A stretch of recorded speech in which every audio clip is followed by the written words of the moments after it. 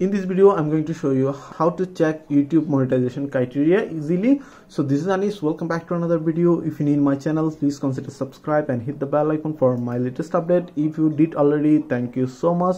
So let's get started.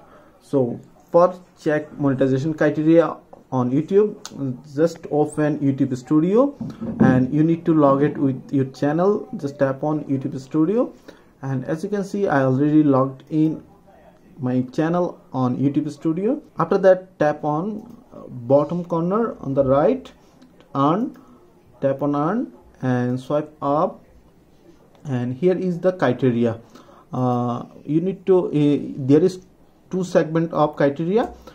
First segment is you need to 1000 subscriber and 4000 watch time. As you can see, I have 2089 subscriber. I already done.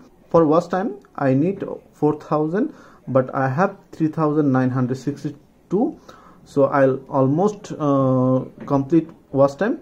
So second criteria is second segment is complete the basics, is two-step verifications. You need to complete two-step verifications and follow community guideline. After that, you will be able to apply for monetizations on YouTube. So that way you can check monetization criteria on YouTube.